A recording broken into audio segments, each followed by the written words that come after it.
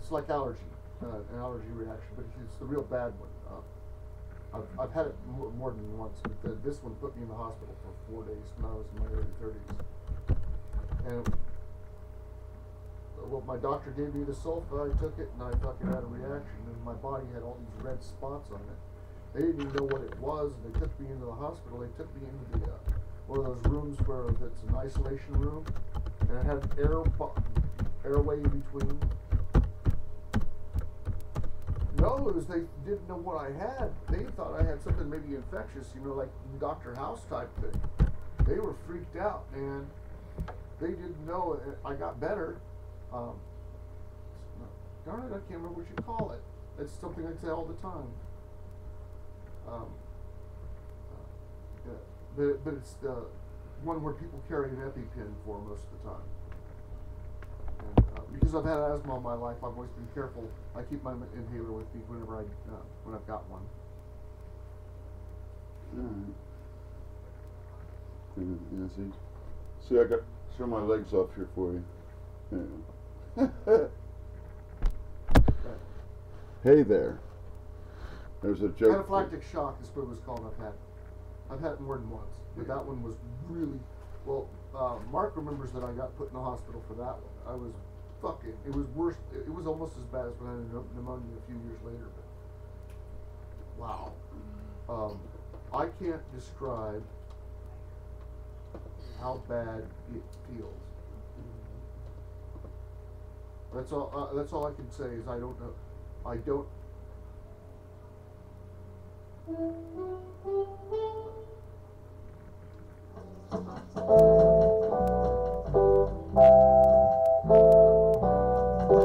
Well, my Cinepril just makes me slow, a little sleepy.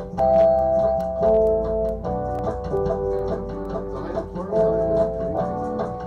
It does what it's supposed to do, which is get the water out of the kidneys. High blood pressure, which is has to do with having diabetes and asthma.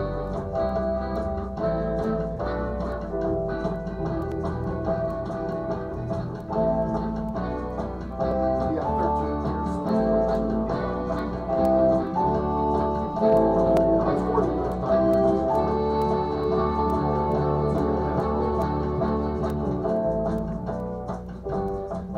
I got my weight way down. You see, I lost weight, and the doctor's not worried that I can't get my weight to go up. So I'm 6 feet tall, I weigh 146 pounds. That's low.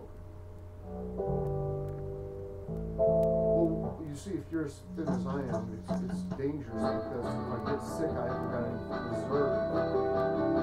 And that's one of the things that when I was younger, they were always worried because my whole childhood, I was really, really thin.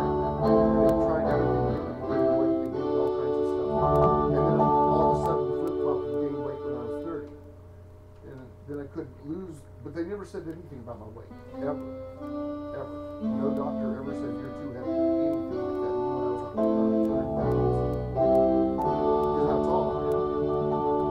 And they thought I was very healthy, just very healthy. But when I came down with the diabetes, I lost 50 pounds. And then I regained about 30 pounds up to 180. And then when my dad died, I lost that same weight again.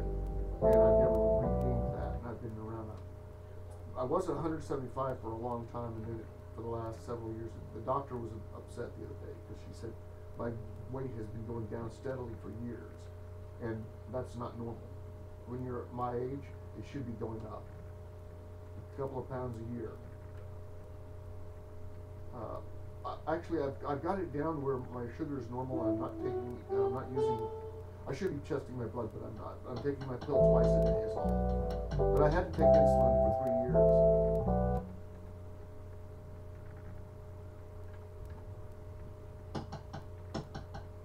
I know.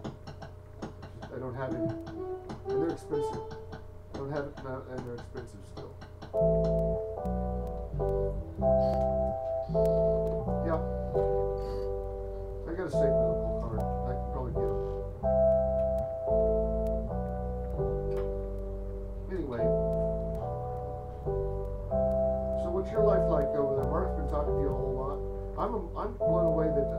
guys got to be friends over after all this time, you know? Because I remember you, and I thought you were really cool, you know?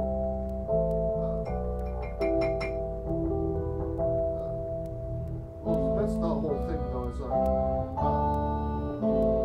it don't be, like, Mark didn't remember a lot of girls or stuff like growing up. But the fact that he remembered you and always thought, you know, you were a great girl. That, to find you after all this time was very interesting, and thanks to things like Facebook, that people can, especially when it's maybe, I don't believe anything religious, and I don't believe anything's meant to be, but some things they're just like syncretic, you know, that just happen. And it's almost like, not that they're meant to happen, but the two things just happen to be the right place at the right time.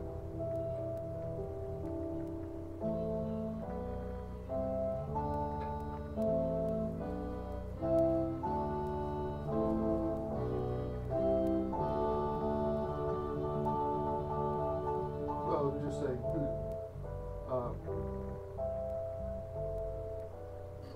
oh, I don't think so, because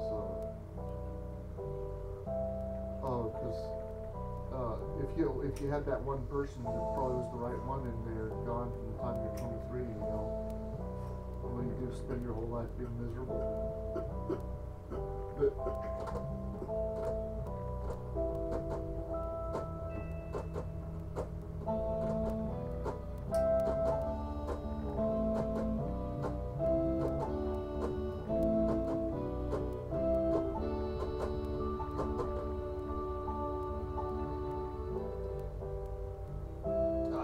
Quite aware of that, and having been a lifelong bachelor, Forgot about this part. sweet. I don't know.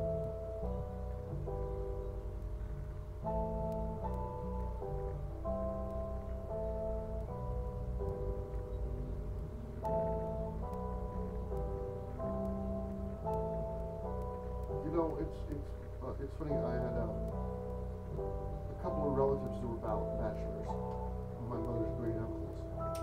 They never married, and but back then people weren't gay. And since I'm not gay, I don't know how to take it. Except for my cousin Joe's a bachelor. Yeah, well. I mean, he's a real bachelor. I'm just a guy who just doesn't get. You know, I'm just not like. I'm not wild. Joe's wild. He's wanting to have all the women.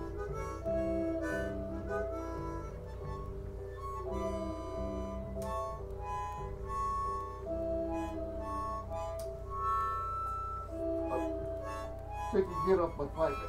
Take a hit off the pipe, Mark Larry. And anyway, the thing is that, you know, like most, I found that this has always bothered me, because when everybody else was falling in love with girls when I was 16, 15, I fell in love with the guitar.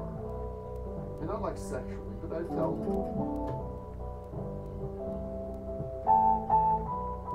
Well, and I also fell in love with the lifestyle of being a musician, of going out and playing and hanging out at clubs and teaching people how to play songs, learning how to play things for people. It's just like, to me, it became an all-consuming thing. And I always expected, like, in high school to meet some girl. Well, I did meet her, and then I went to college, I didn't meet anybody there. Well, I did meet this girl that was really fucking crazy. And from a really, really rich family. She's dead now, but the thing is that, well, he's not gonna put me off sexuality for a while. Love. And then I had the other girlfriend, and she was also crazy, and she's died now. But that was, well, the thing is that, my friend Rob, there's a guy that came up to our, band practice one time, and he referred to it as loser flypaper.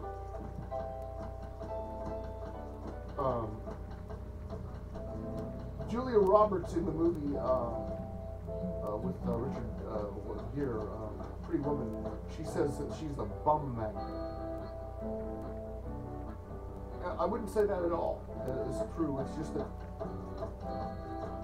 the occasions. I still do think it's odd that there were 3 kids in my one class that were schizophrenic as adults. 3 kids in one single class? What kind of odds are there?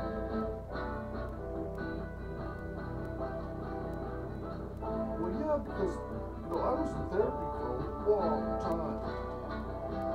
7 years. That's a long time to be in therapy back in the 70s and 60s. You know what I mean?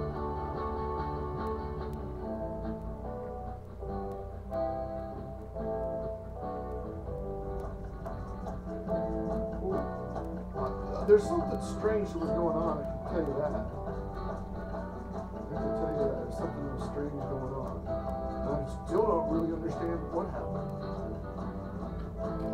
Except I know I got beaten. I don't even remember so much. Well, I'm glad I'm so old now, and I forgot a whole bunch of stuff, and that was like something that happened in my late 40s. I lost a lot of my memories decided to lock themselves up, where they didn't bother me. Hello? The phone hang up?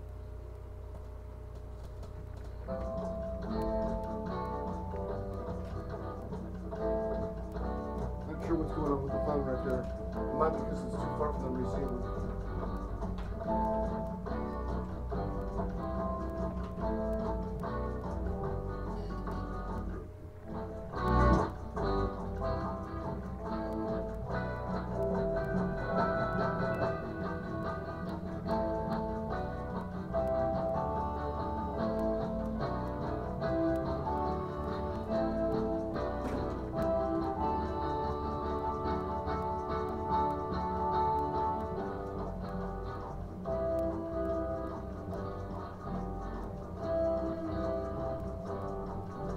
Perfect. Right.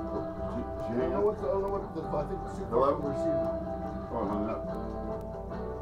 Did she hang up? No, it It went too dead? far from the receiver. What? You're too far from the receiver. Oh. The antenna's too far away.